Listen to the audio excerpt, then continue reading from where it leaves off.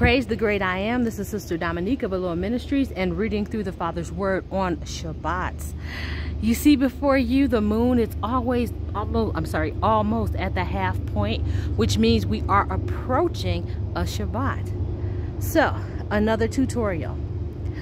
The sliver moon denotes the first of the Hebrew month.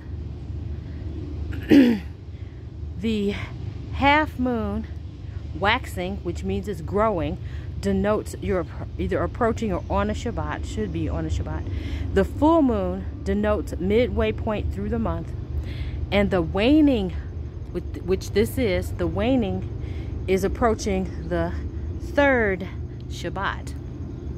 This is why it's important for us individually, each one of us, to know, to be able to read the Father's calendar instead of working in the Roman Greco calendar when everything was changed. Also, today is the 4th day of Sukkot, and it is the 18th Hebrew day. Shalom and blessings.